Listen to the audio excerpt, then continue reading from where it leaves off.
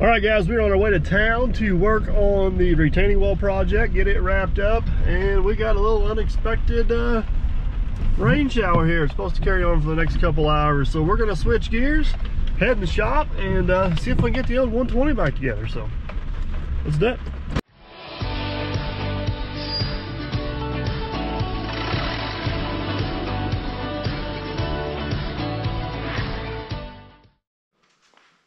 All right, let me get you guys caught up to speed here real quick. First off, I think Mr. Millennial up here is doing a whole bunch of unnecessary work. If you guys remember all the way back to the excavator operation challenge, which was actually the last time this thing was used before the big rebuild, we had some electrical throttle issues that showed up out of nowhere. And I ordered a new one of these because I thought that was the problem. And that thing didn't work at all. So we got this one working, and we had that issue show up just briefly when we used it there. So we actually pulled all the things out of here to basically inspect the wiring harness to make sure that mice didn't get into anything, had anything chafing. Everything looks good. I believe I ended up ordering a new one of these, and pretty sure that's the issue. Time will tell. So Matt's gonna get the interior back in. I really wish I could get that seat recovered while it was out, but I don't know if that's gonna happen this time either. This thing needs to go to the dirt, man. All it is up to you. I'm working on it. Get it recovered. Oh, time and money, time and money. So anyways, back to this project. This is our final drive project, and we got some new parts in. Now, hindsight being 2020, I've learned a lot doing this, so let me educate you guys a little bit. I bought bearings, I bought seals, I bought O-rings, I bought everything we need to do to basically rebuild all this, and probably spent about $700 doing that. Hindsight being 2020, I could have probably spent $1,200 and bought it all as a kit. And that kit would have also come with the plungers and the swash plate and new brake disc, and yeah, I would recommend that if you're gonna do it. If I was gonna do this all over again, that's the route I was gonna go, or that's the route I would go. So a couple things here as we get ready to start going back together. One, I've already got the bearing and the cap replaced. I ended up making me a bearing puller, just a washer with flat, bolt the flat washer, got it locked underneath there, just kind of worked it out. It didn't work too bad. I apologize for not getting any video over that. We got the new seal installed down in here. One thing I purchased about a year or so ago that's been pretty handy is just a generic bearing and seal driver kit. And you can do it with sockets and stuff. I've done it for years, but that actually works pretty well and worth the 35 or 40 bucks. I think I got it on Amazon. I've used it quite a bit. It was worth the effort on that, so on the money. The next thing is we got the new shaft, which is finally the right one. The guy from Florida, Smith Tractor Parts, I believe it was. Jeff I talked to down there. Or was it John? Something with a J. John. John, was it John? I knew it started with a J. He was actually pretty good to work with. He helped us out quite a bit. This bearing is a little bit goofy. It's got a two-part race in it, and the thrust washer part does need to go a certain way, which I believe is down, if I remember right. Holds on the shaft with two snap rings, so it's actually the first thing to go down in there. We'll push it down through the seal. I got a little bit of lubricant on it, and just kind of work it in there. Oh, it's easier to do whenever you don't have a camera in your hand, so hold on a second. All right, we got our pump shaft down in there. I'm going to show you real quick one thing that was quite a bit different on this one. I got to find out which one. This is the old one right here. And this is the new one for the other side. I bought two of them. And all the dimensions are the same, but if you look right here on the end, this one's got a different chamfer on it than this one. And the whole purpose of that is to get it through that seal. We had a little bit of a fight getting it through that seal and not tearing up that seal. So if you guys get a new one like that, be sure you look at that and don't mess up your seal. So the next thing we need to do, this is what I call the swash plate. So basically the way this thing works is this is going to sit down in the bottom of there, and on the bottom of it, it'll change angles. See how that works right there? And that basically gives you your high speed travel and your low speed travel. And whenever this is down in there, this will get flipped upside down and sit on here. And as hydraulic oil puts pressure on it, it forces this thing to slide down around here, and it'll release its pressure. That's how you get your turning rotation. So this thing will only go in there one way. That hole right there has to go on that pin over there. So let's see if we can drop this down. Oh goodness, drop this down in there without smashing our fingers. I guess we'll do it a piece at a time. Just like that, locks in. And this one here goes just like that. Make sure I got it right. There we go. See how that goes back and forth and changes? Now, I'm going to need both hands for this one, so let me grab a hold of that one and we'll slide it down on there.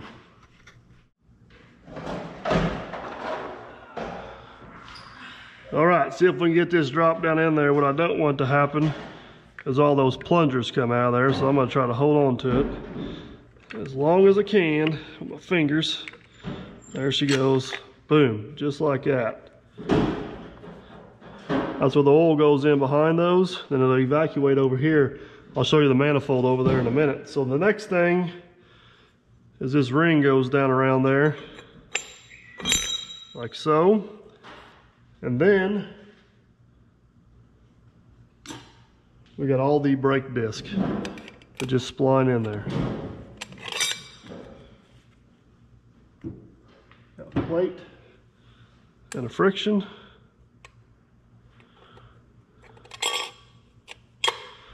Now the plates, you'll notice, they have the splines or the serrated edges on the outside. They lock into the housing. Oh, come on.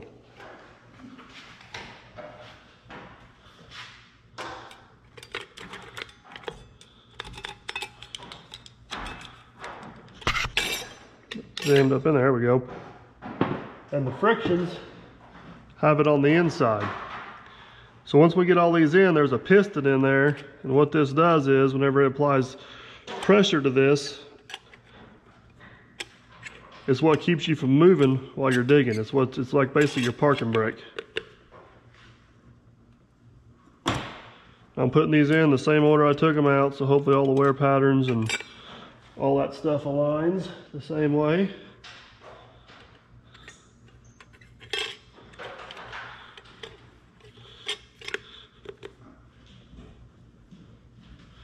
One more to go. Then you have your piston. So this has got new O-rings in it. So this is what actually shoves down and holds everything together. It should fit down in that groove there. Just like so. Whoops. Get back here, O-ring.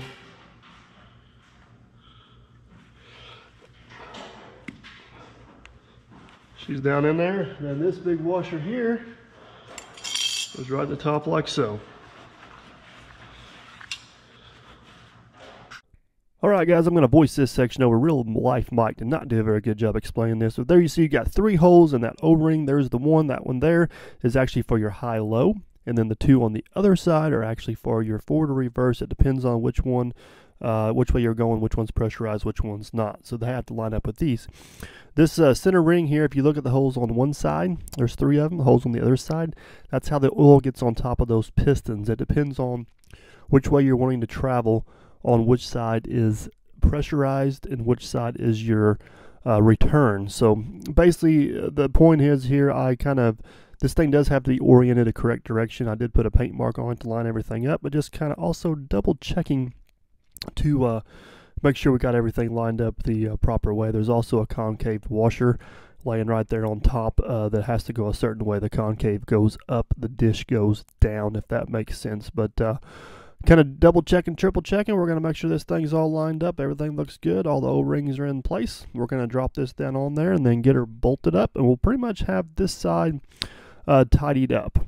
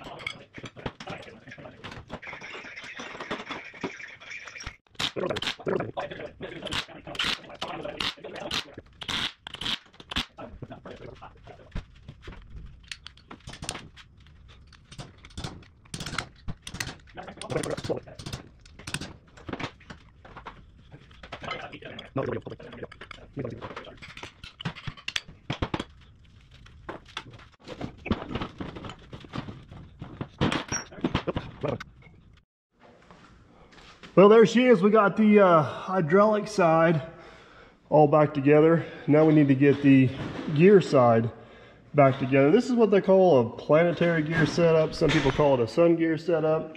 At the end of the day, what it is gear reduction. And what happens is this set of gears here, it engages in two places. There's a spline way down in here. This back side engages on. See those splines right there?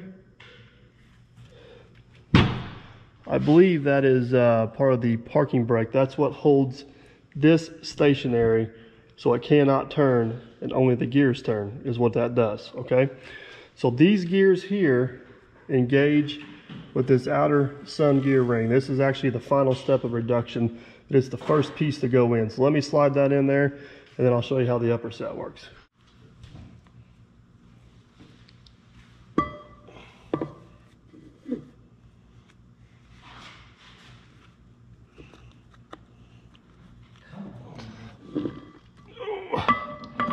Probably should have thought this through a little better. Let's take a good way to smash a finger. Come on, baby. There she is. Boom, just like that. Now, the next item that goes in there is this drive gear right here. So this drive gear will turn. Gotta get these all lined up here. Hold on.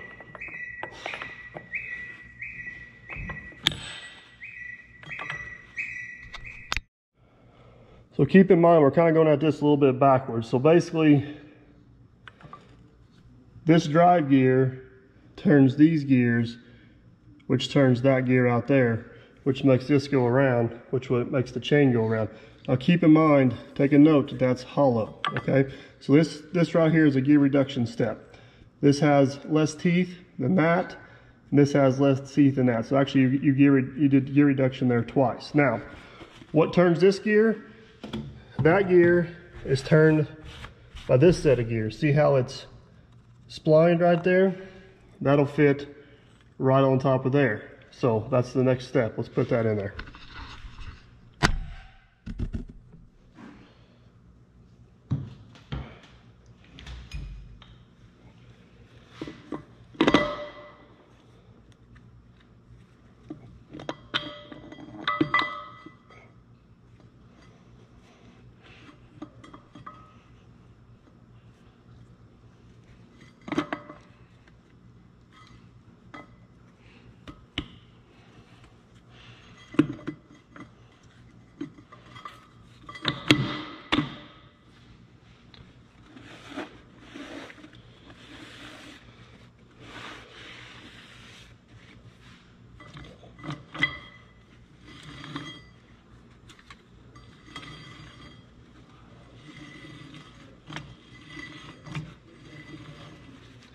Take note whenever I turn that, watch how much faster these gears turn than the gears down below. Can you see that? That's where you get your gear reduction at. Gives it all the torque and power it needs. Now, there's one last piece to go in here.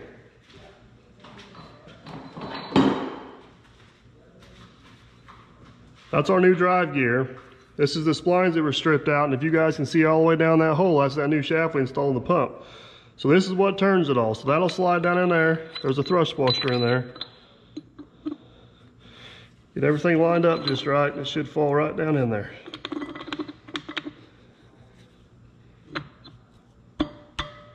There it is. Now look, it's locked up, won't turn no more.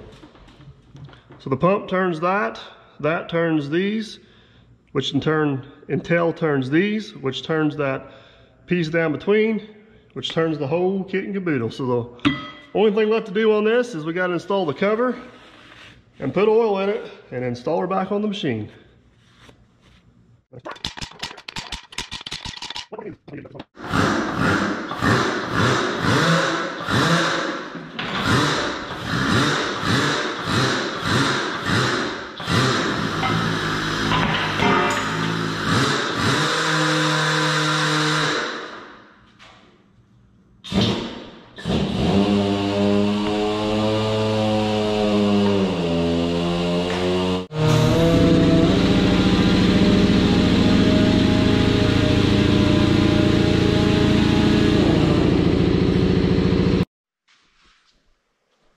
All right, check that out. Matt's got pretty much the inside all back together, oh, Mr.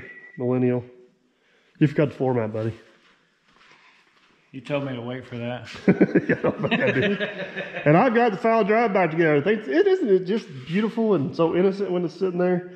Such a troublemaker the rest of the time. I did go ahead and take a wire brush. I cleaned up all these mating surfaces and ran. I remember how we took this thing apart, had a few threads that were a little goofy. Got all that cleaned up, so now it's just as simple as shoving this back in that hole. You just had to say it, didn't you? It's just that simple. We do got to take this out because it don't fit through the hole with that in there. We probably ought to put a rag in there so we don't get dirt in there, sir. Okay. I will get the rag.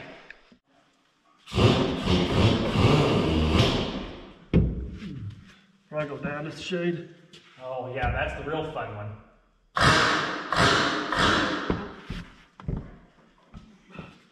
So you need to kind of rock it up as you come in. Yeah, I'm just almost not quite as long-armed as I think. Uh-oh, we're going to take them caps off here.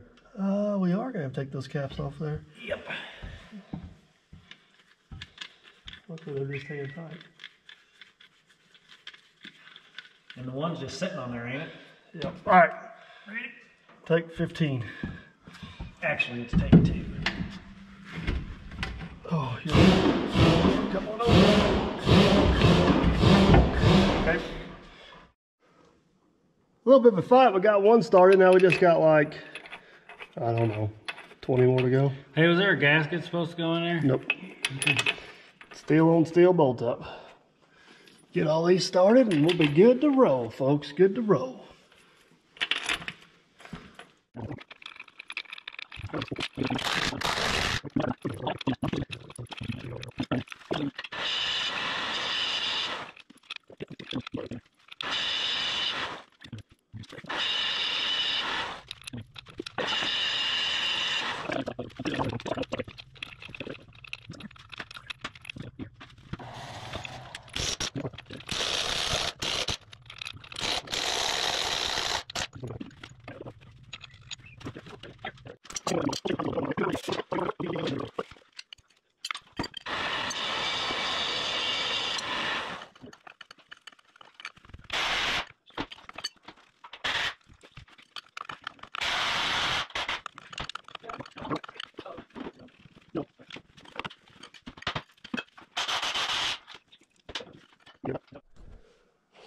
Well, it's about time for the moment of truth.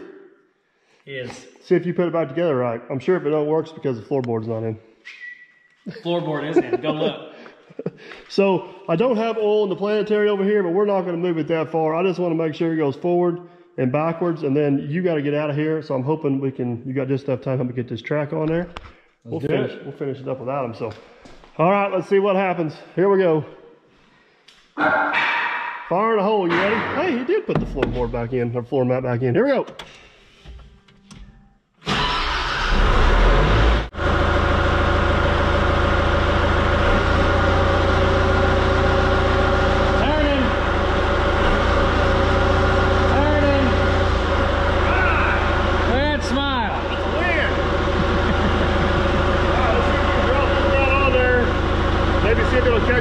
We'll pull it back to about right here.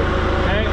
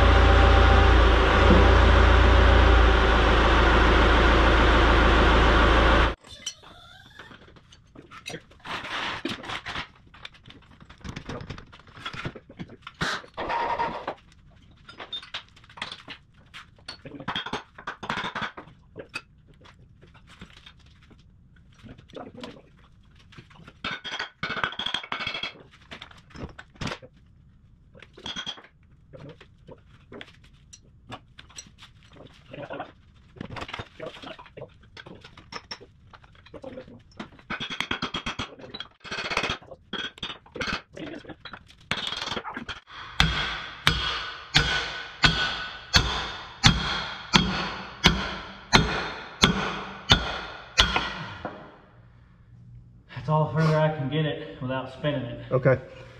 We'll have to get her, whenever I get it all together here, I'll pull her forward and then we'll rotate. Later. Yep. All right, guys, there it is down there. We got the master pin in. These excavator rails, if you guys remember from Todd from Truck or Track talking, they are dry rails. They don't have like a gator clip like what a dozer would have.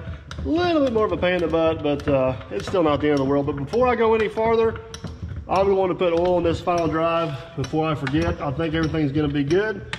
I don't want to take a chance of pulling a harebrained move and going out here without oil in it. So let me top this off with oil real quick, and then I think we might tie into that other side. And I think I'm gonna, at the very least, I'm gonna go ahead and inspect that other side, see what we got going on over there. I do have parts to replace stuff if we need to, and we'll make that call when we get in there and take a look at her. So we top this off and we'll scoot on around. All right, so while I'm sitting here pumping away, putting oil in this thing, this is an excellent opportunity to have a little chat with everybody. I think there was, whenever I had the video out of putting the undercarriage on this thing, for some reason, out of 400 comments, 200 of you thought I put the tracks on backwards, which is amazing that you can tell that from a video whenever I can't tell that sitting right here in real life.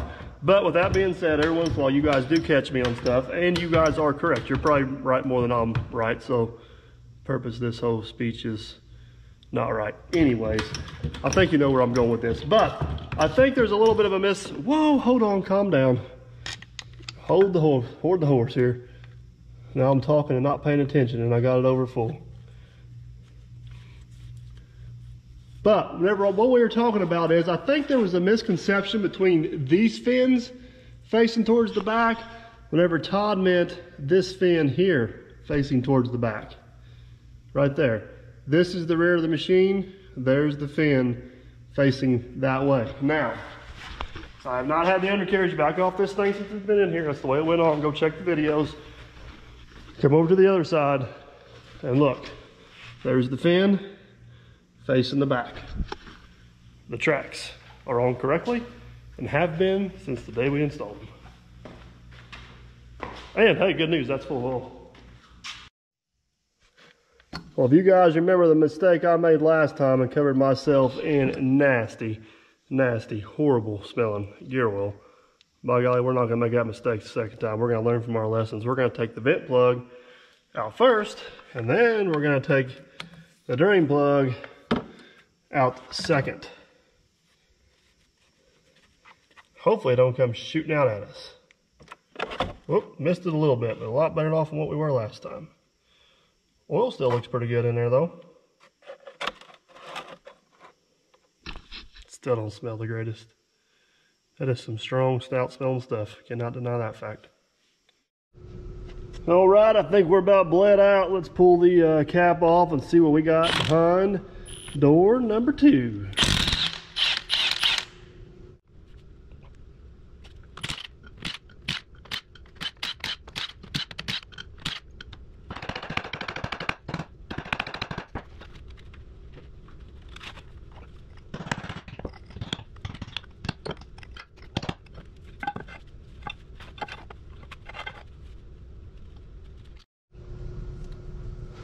All right, so everything so far looks pretty good. The oil looks good. Didn't have any metallic metal or anything in it.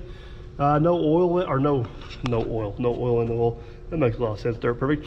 No water in the oil, or no signs of water in the oil. So don't have a whole lot of concerns about anything major as far as bearings or anything. But this shaft right here, this is what I want to look at and inspect the other side. I'm gonna try to pick in behind there and see if I can work it out of there. I might have to put you guys down to get it out. Oh, it's coming. Oh, there she comes. There she comes. See what those splines look like on the other end, how much they're wore.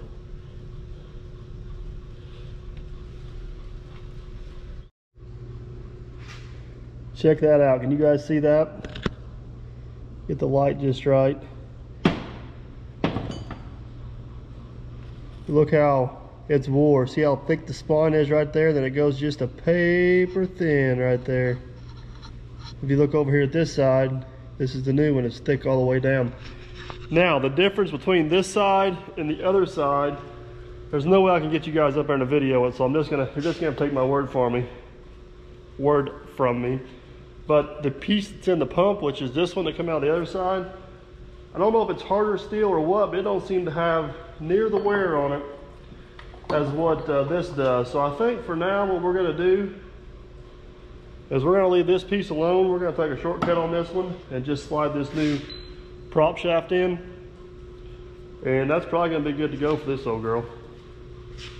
I don't see enough wear on that other piece to justify pulling that final drive out of there and tearing it down and rebuilding it or replacing that other shaft. So we're gonna slide this one in, the new one in here on this side. I think we're gonna call this side good. That should get us several thousand more hours of service, hopefully.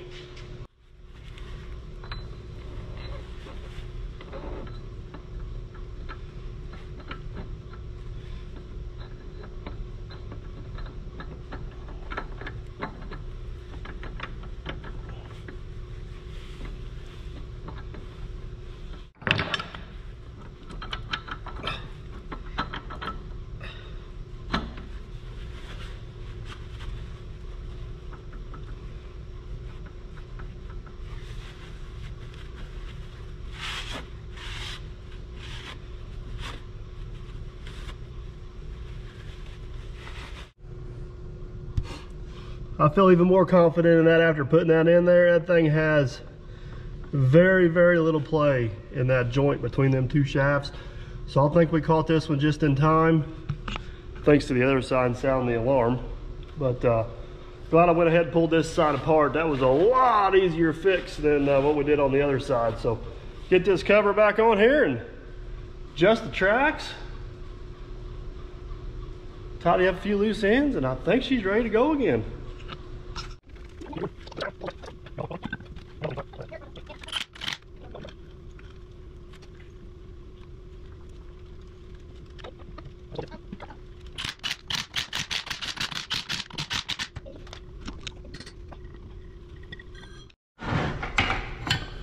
You ready? You're up. You got this? Yeah. All right, go for it. Keep going. You got a long ways to go, boy. You just now start pumping. Here. There you go. It's going in there now. There you go. Picking up speed. Boy, we're getting somewhere. As soon as it starts coming out that hole right there, that's when you know you're full. Okay.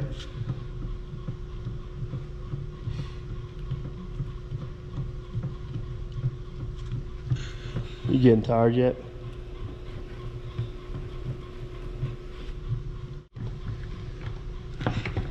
You're doing a good job, Gunner. You're almost there.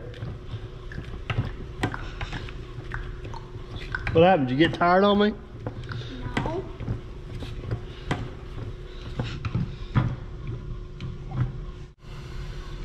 Hey, looky there, Gunner. It's full. She's coming out. See it?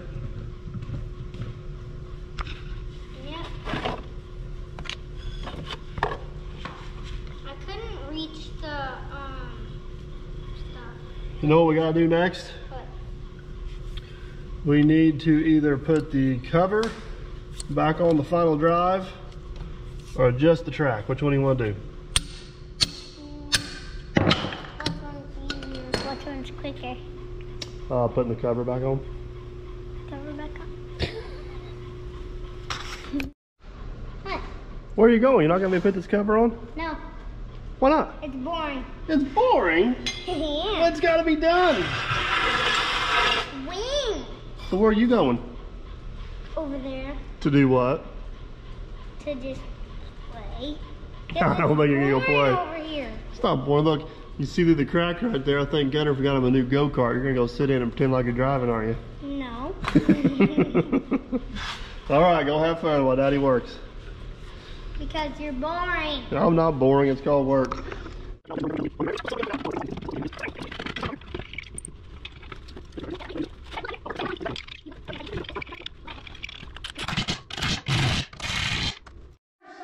isn't ready. Think you're gonna go fast in that thing? Yeah. You gonna show everybody how you can reach the pedals in that one? It's almost like it's custom built for you, isn't it? This is how far. You're missing one crucial thing. The motor. The motor. How fast do you think Macy can push you? 1 mile per hour. How fast do you think the motor will go? Fast. Fast. All right, you gonna help me adjust the track? We got one thing left to do.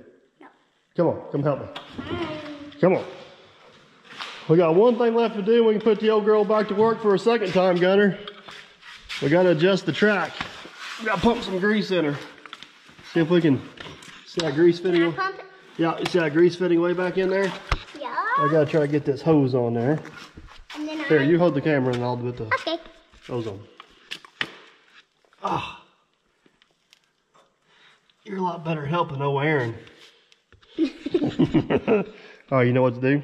Yeah. All right, pull the trigger. Hope it's got grease in it. Pull it all the way back. Hard as you can pull it. Don't sound like it's got grease in it. That's never good. I think we got a dead battery, Gunner. Hold on, stand by. All right, take 2. We got grease and a battery. I'm gonna sit back and watch. You go for it, buddy. You know what you're looking for? Yeah. Can you see it moving? Yeah. Do you know when it's tight enough? Huh? Do you know when it's tight enough, or are you just gonna tell me, wait for me to tell you to stop? I'm afraid you didn't tell me.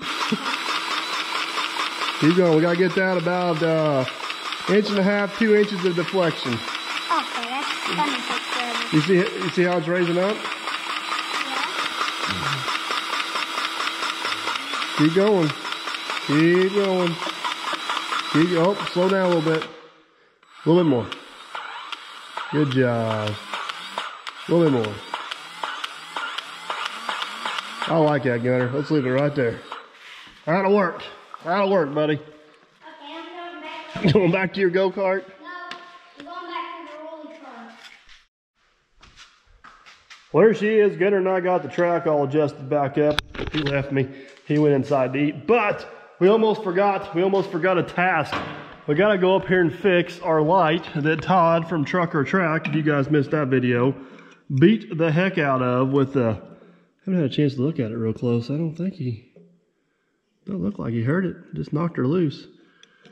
You guys that don't know, Todd from Trucker Track, he has a YouTube channel and he does axe handle reviews where he takes a hickory axe handle and just, well, waylays on stuff.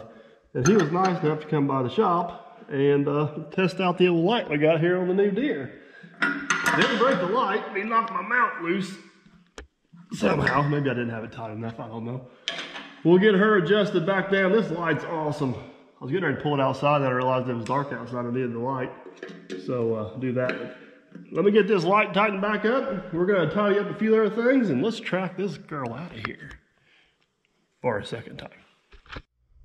All right, guys, the shop is an absolute disaster, but that can only mean one thing: progress. Oh, I'm almost excited, as excited the second time around as what I was the first time around. I present to you for the second time the 120. Oh, isn't she beautiful? I just hope she moves. Let's pull her outside where she belongs.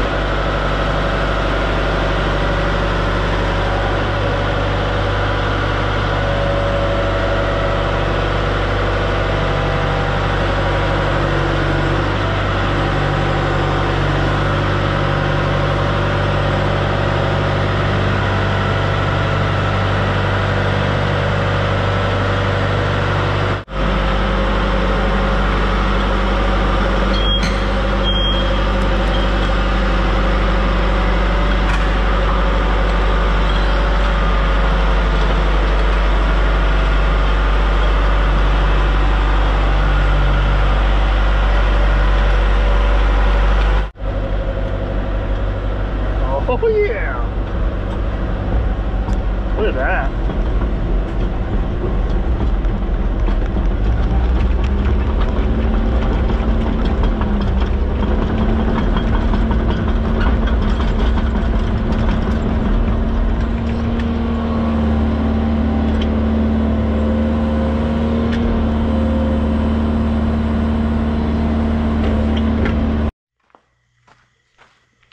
Boys and girls, I think we're back in business.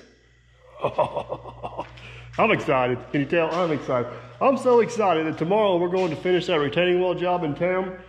Full intentions of hauling the Volvo in there. I think we're going to take the old 120 with us, so we'll see how long she lasts this time. Guys, like I said, I left here the first time. It could lose a final drive, it could lose an engine, it could lose a pump. I don't care. That machine has been so good to me and so reliable for all the years that it deserves to have a breakdown time or two. And that wasn't, honestly, it took me longer to get parts than it did to fix it. It wasn't a huge deal. So hope you guys enjoyed the shop video. Don't forget to like, subscribe, and comment. And as always, guys, we'll catch you on the next one. And hopefully, it's with that girl on the job. What do you think, Maggie? You gonna sweep the shop for me? Come here, girl. What's wrong? Huh? You're not feeling good, are you? You went to the vet today. So yeah, I went to the vet. He wasn't nice to me. You're a good girl. You gonna sweep the floor? Tell him bye. You goofball.